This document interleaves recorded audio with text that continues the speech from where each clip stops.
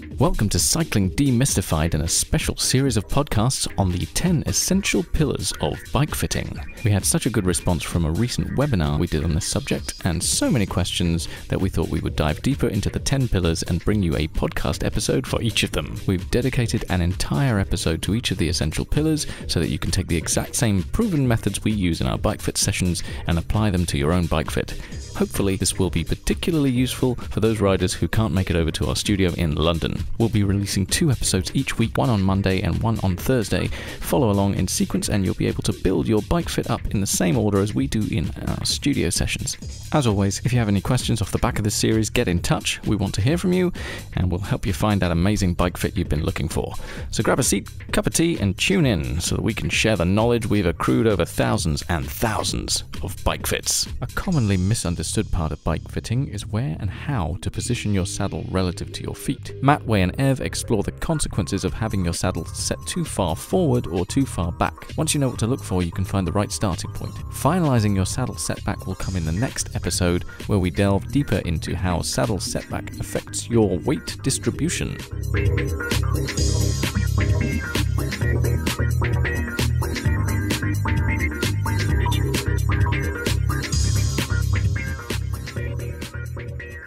Okay, so this is part 6 in the 10-part series of Bike Fit Essentials.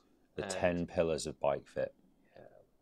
Yeah. And these pillars are offered up in order of how we progress through them in our bike fit fits that we kind of do every day in our bike fit studio. So we're now on to pillar number 6, which is saddle setback, or saddle position fore and aft. So how far forward you should sit your saddle, how far back you should sit your saddle. So we are going to explore kind of how you go about it, what the implications are for setting your saddle in a certain position, a bit like cleat fore and aft, as we were talking about earlier. And what choices you have within the range that you have of moving saddle back and forth, and why you should choose a certain position over another. What kind of problems maybe you might encounter as you kind of explore this, and some of the stuff you might not be aware of. There's quite a lot of stuff that, or symptoms of poor bike fit that people may be experiencing, which are definitely down to saddle position, but you're not aware of it. And there's quite a few myths around like kind of where you should be sitting your saddle position fore or aft. So there's quite a few different methods that you can go through in discovering how to position your saddle correctly. But yeah, we're just here to explore that and give you as much value as we can so that you can start exploring yourself and having a think about your own position and seeing what you can do about your position, where you should be positioning your saddle. Whew, that was quite a lot. That was a big intro. You built it up. I'm excited. Oh, there you go. Hope everyone's excited. Where do we start? Well, let's start by talking At the beginning. Yeah, let's start at the beginning. Because that's a good place to start. The tip of the saddle. Oh. Well, I think, what is it and why do we care? Yeah. That's a good place Why to start. do we? Why do we care? And what is it? Where's your saddle position, Dev? Mine is almost dead centre in the middle of the rails. I'm very proud of that. Oh, very proud. Almost. A little bit forward. Yeah. Does it But- have to be in the middle? Just looks nice. Yeah. But that's not the. I've got a 0 setback. QI as well. buzzer. QI buzzer. It looks nice. I'll put it in That's- the rails I because it put- looks nice. I In the did middle of the everything rails to 'cause that it looks bike nice. because the silhouette looks nice while it's sitting in a cafe, and then I learnt to ride it. Well, I think a lot of people do. It's a bit like cleat position. No one tells you where to put your saddle. Well, yeah. Where do you start? Surely, Where do yeah. you You're start? going to stick it dead centre, Start in the middle. and then you've got range. You can go forward or you can go backwards. So Yeah. but then you've got to sit on it and ride the thing and find out how it feels. Yeah. Where are you supposed to sit? On a saddle. On a saddle. It's a triangle. Where do you sit?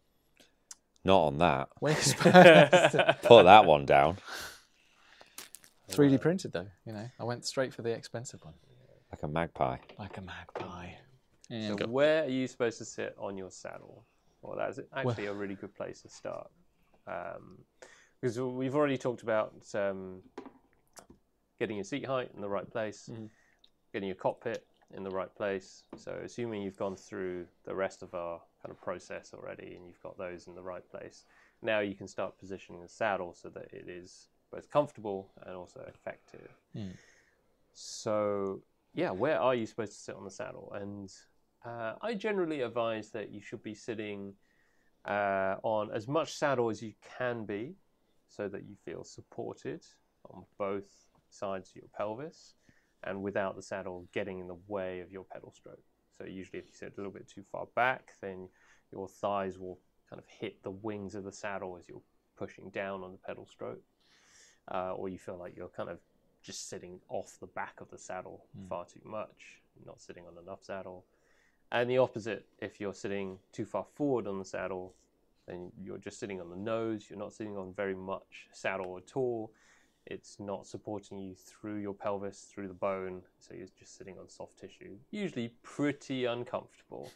So most people won't want to sit on the nose of the saddle for very long. So yeah, you can simply kind of, as a starting point, just move that saddle back and forth and just see where you can sit on as much of that saddle as you can. And that's usually somewhere on the rear third of the saddle, where the saddle kind of widens out and will kind of sit underneath your pelvic bones. And yeah, use that as a start point of where you should position your saddle, ride it, and see what happens. Does that sound fair, Matt? Sounds pretty fair to me. Yeah. So you should sit right on your sit bones, right? Just staring at Matt, waiting for him to throttle me. The Kiwi buzzer sounds in my head. Well, not sit bones, but just on your pelvic, pelvis.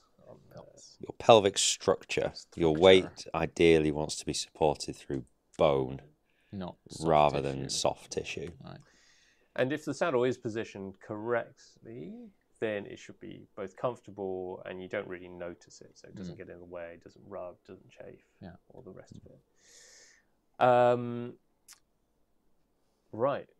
So part of where you want to position your saddle setback is influenced by your cockpit reach. But assuming your cockpit reach is kind of correct at the moment, you want to be able to kind of reach the controls nice and easily whilst you're sitting on the saddle without kind of moving off the saddle. If you slide forward onto the nose of the saddle whilst trying to reach for the controls, then your saddle's probably sat a little bit too far back.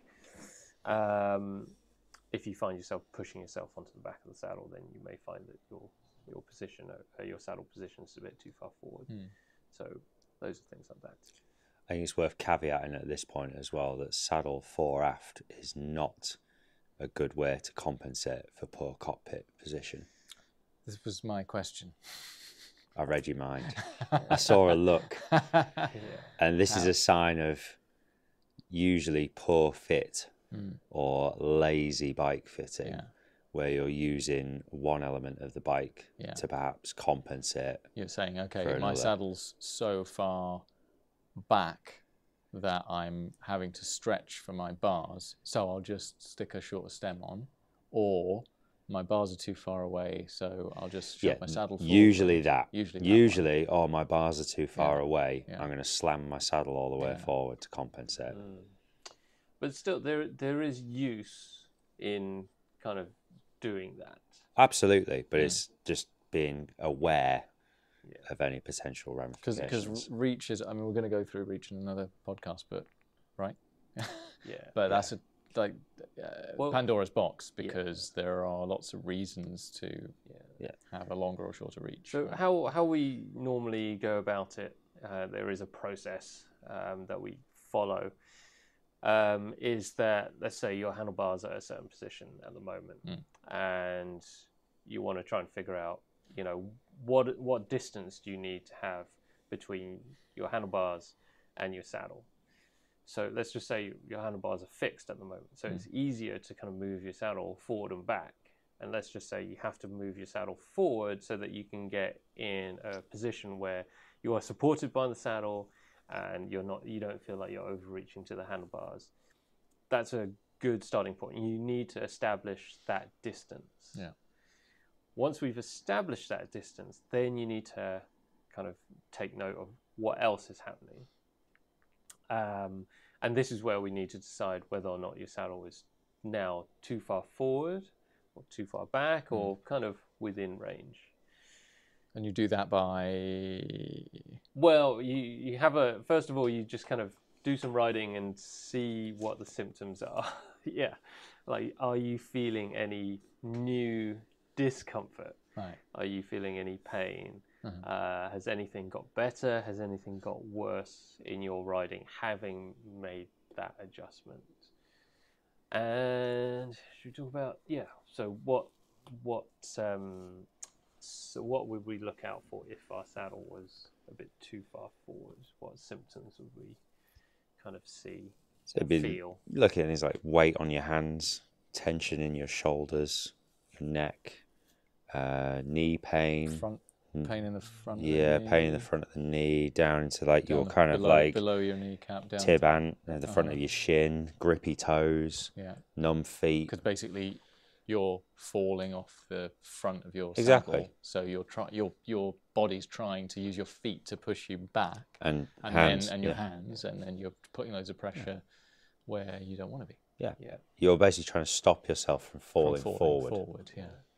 So I think we talked about this in previous podcasts, but we go back to our squat analogy. So there's so many different ways in which analysing our squat can kind of help us with determining where our bike position should be. So if we go back to, I think it was in cleat positioning, we're talking about what happens when we put too much weight forward in our squat. So we come onto our tiptoes, we feel unbalanced, and essentially if you have your saddle a bit too far forward, it basically shunts your body forward. So it's a bit like you being in a squat position and then leaning far forward as far as possible, as if someone's like pushing you forward whilst you're in a squat position. And you do get to a point where you get pushed so far forward that you can't maintain your balance. You literally will fall forward. And quite often this happens on the bike. You get that sensation of falling forward, and as Matt, you pointed out, you end up having too much weight, excessive weight on your hands. You just feel like a lot of weight on your hands, a lot of weight on shoulders, elbows, and as you were saying, yeah, absolutely. Like if you're falling forward, then your body's trying to stop you from falling forward, and it will use everything it can to stop itself from falling forward. So the musculature in your legs is both trying to produce power to, push power through the pedals and propel you forward, but it's also having to work at the same time to hold your body back to maintain balance. So that doesn't sound efficient at all.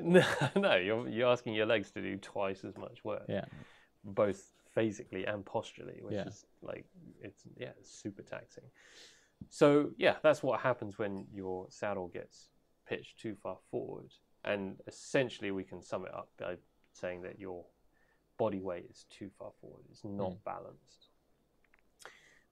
So what we do want to find is a balanced position. And so we have to position our saddle so that it allows our body to be positioned far back enough behind the bottom bracket that we don't feel too much weight through our hands. We can still pedal efficiently and do all the other things that we need to do on the bike, like steer the bike, reach down for our bottles, move around the bike. We can balance. Ride with no hands while going. Right. Whee! Yeah, that's really important. So we've had. I do that on my commute. Waving hands in. Waving my hands at gesticulating at drivers with both hands. But we've had so many riders who've come in who have struggled to finish rides because they couldn't take their hands off the handlebars to drink from their water bottles. Wow. Because they literally had so much weight on. If they took their hands away, then they would. Wow. They just couldn't steer the bike. And so on. And it's something people don't really think about that much. Also, and things that even if you're commuting on your bike, taking your hand off to signal. or just to, ask someone behind you, "Oh, slow down, I'm about to hit the brakes," or something like that. Yeah. It's kind of it's a requirement, isn't it, really? Yeah, absolutely. Yeah. And, steering requires, like, your hands are on the bars not to hold your body weight up. They're there to steer the bike. The controls are there. And so your hands need to be light. They need to be able to move. You should be able to just change direction through flicking your wrist, moving the wrist around. But if you've got a lot of weight on your wrists and your arms are there to support your body, then you can't steer the bike. Similar to what you said about your legs having to do a lot of work to keep you on the saddle. If your arms are doing a lot of work to weight, hold you up, then they're doing double the work trying to control the bike. Absolutely. So definitely those things we should be looking out for. So if you find a nice balance position, then you should find all that stuff really easy. We do a few tests, don't we? We do. What kind of tests? Some are relatively easy. Some are a bit more aggro. Depends. But there's lots of things that you can do. So if you're kind of riding on the turbo at home, you can, we'll go into this in a sort of, subsequent podcast about weight distribution, but, can you rotate forward from your pelvis whilst pedaling and take your hands away from the handlebars? If it's a race between your face and your hands to see what meets the stem first, then maybe your saddle's a little bit too far forward, or maybe you need to do some work on your body to strengthen the musculature, get my teeth in, the muscle structure around your core, your glutes, your hips, and might not be enough weight going through your feet to kind of maintain that position. You might be putting too much weight through your hands. So that's kind of like one of the tests we do. Another easier one is, can you just float your hands between the hoods and the drops? If it's a really kind of like fluid and easy transition, then your saddle setback is likely in a good place and you're balanced on the bike. If it's a bit shaky and you have to go really quick between each one, or one hand at a time. One hand at a time. Then maybe you're in not too much of a good place. So there's other stuff that you can try to kind of see if you can figure this out. But we'll get more into weight distribution and things like that on a subsequent podcast, I think. But it does, saddle setback plays massively into that as well. But going back to what Wei was saying about the squat, essentially, the way I think about saddle setback is, for most people, depending on kind of like what kind of riding you're doing, but essentially you want to be able to push straight down through the pedals with a balance of posterior chain and anterior chain and support your weight. What's that? The front of your leg, the front of your leg and the back of your leg. Right. Glutes and quads and hamstrings. Just using, scientific language. I've got a little bit of knowledge, people. I want to put it out there. No, it's fine. You don't normally get to use big words. I don't get to normally use big words at home because, because you get called names. No, I just live with someone who's like way more intelligent than I am. But so you essentially want to be able to push straight down through the pedals with a balance of muscle recruitment. So you're recruiting as many fibers as possible to take as much of the strain of pedaling the bicycle to make it as easy efficient and easy as possible. So essentially, your saddle position in space relative to your feet, that's its job. To support your pelvis whilst applying force through the pedal, so that your pistons can in a balanced and neutral manner. And that's basically it. And pushing straight down on the pedals is the most effective way of creating force on the pedals. But you can choose, though, again, to have a slightly less efficient position if you wanted to. Why would you want to do that? Well, I think it's more efficient for a certain job, right? Okay. So if you're specialising in, say, the big buzz at the minute is, what Tadej Pogačar tends to do with his position and how it changes depending on where he's riding. If you know you're riding up mountains for hours on end, then maybe you want a slightly further forward saddle position and a slightly more nose down saddle angle, which will put you more neutral when the ground is zero. elevated. Yeah. Yeah, exactly. So you're in a more neutral position relative to your feet. So on the flat, he's not going to be super comfortable unless he's putting out an insane amount of power. Which he is. Which he probably is. Yeah, probably, compared to the rest of us. And then as soon... It's the opposite of downhill bike. Downhill mountain bike. Which is super you're going to have a silly position. If you're on the flat, you're going to look ridiculous. But as soon as you start going downhill, your front wheel is so far out in front of you. So there's always choices. Kind of trying to flatten out the... Yeah. And it's just what are the consequences of making these choices? Yeah. And that's the It's kind a of the thing. compromise. Yeah. Everything is a compromise. If you're blatting round here racing a crit on a Saturday morning, you're probably not going to want to be super chilled and nice and neutral. You probably want the bike to feel good when you're going faster and pushing harder on the pedals. So hence, slightly hence my bike position. A slightly further forward position may give you that, depending on your functionality and your ability to sustain that for the duration of your event. Because there may be for those stronger riders, is there maybe a little bit of a negative in that? If you've got a very strong core, you might end up in a position where it's not optimal, but you've managed to make a go of it because you're used to that position. Oh yeah. I'm asking for me because I used to race and don't anymore, but I'm still using that position, and it's like maybe I don't need to. Oh, we see it all the time. Like we just watch the crit races around here. Yeah. Like the people that win don't always have the best positions. There's so much more to winning races than. But they're only doing 45 minutes worth of lap. That's nothing. Yeah. That's not riding a bike. That's going to the shops. So, but this is where you this is where you have to experiment. Yeah. Because there's always a cost. As Matt bangs on about, is the cost benefit analysis. Yeah. So the trend now is for aerodynamics. Aero, you got to get low, you got to get narrow, you got to get far forward. Like the reason why we get far forward and we have triathlon bikes that kind of pitch us forward is that so that we can fold our bodies into a lower, smaller, more aerodynamic position. This actually compromises your ability to generate power and force because you overload certain muscle groups. Like the further forward you come, then the more anterior chain, the more kind of front muscle you use, like your big quad muscles, they get overloaded because you're not balanced, and so maybe that's fine. Like maybe you can train yourself to have larger quad muscles so that you can maintain that aerodynamic position, and that's the trade-off.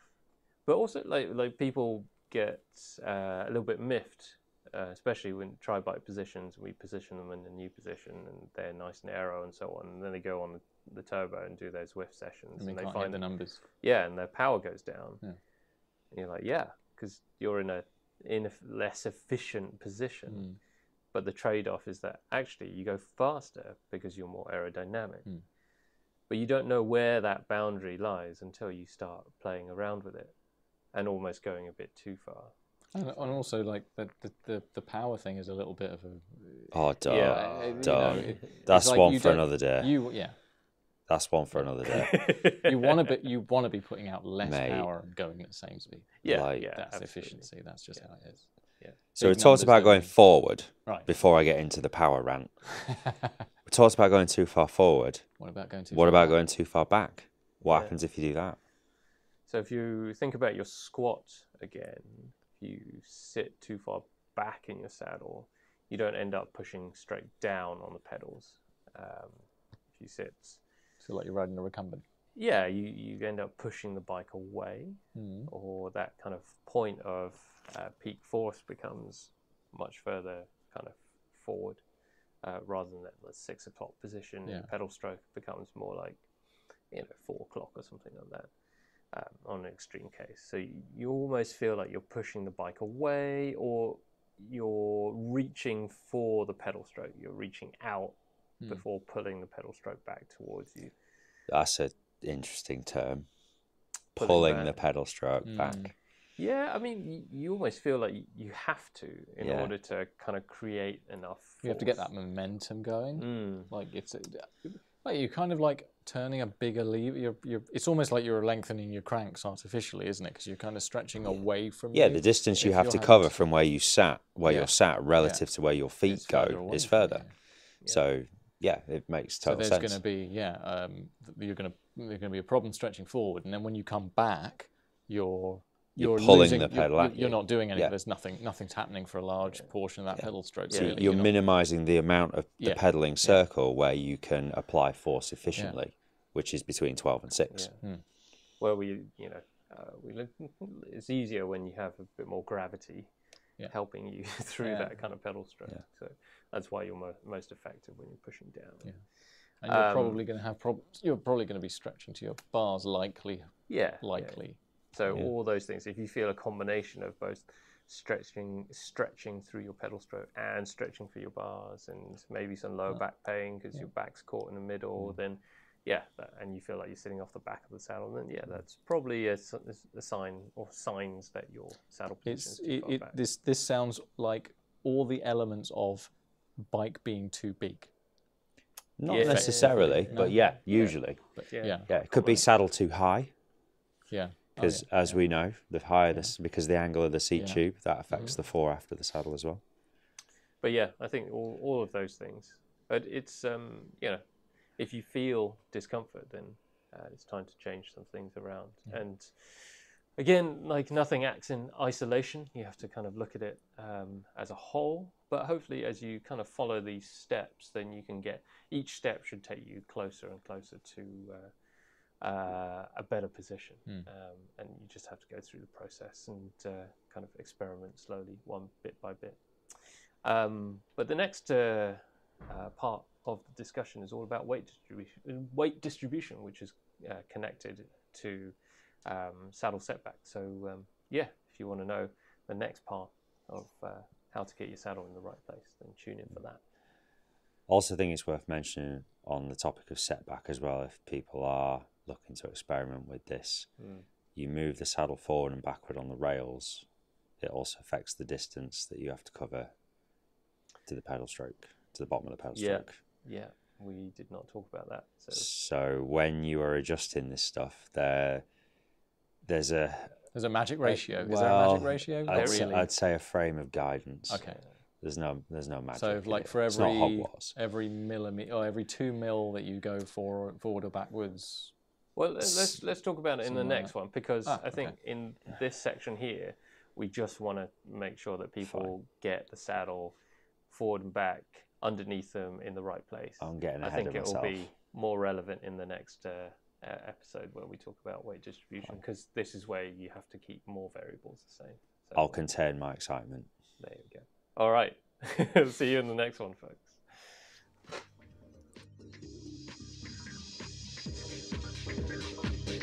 Here's what I want you to do. I want you to tell all your friends about me. At Cycling Demystified on Instagram. Tell everyone. And leave us a review on your podcast platform, whether it's Spotify, Apple Music, Amazon, whatever. That would help us out a lot. Suffering from numb hands, tingling toes, and any other persistent discomforts when you ride? These are all signs that your bike fit could be improved.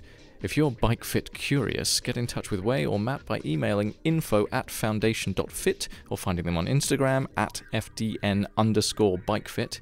Finally, for all your bike servicing needs, custom dream bike or hand-built wheels, go to www.frequencycycleworks.com or find me on Instagram @frequencycycleworks. Until next time.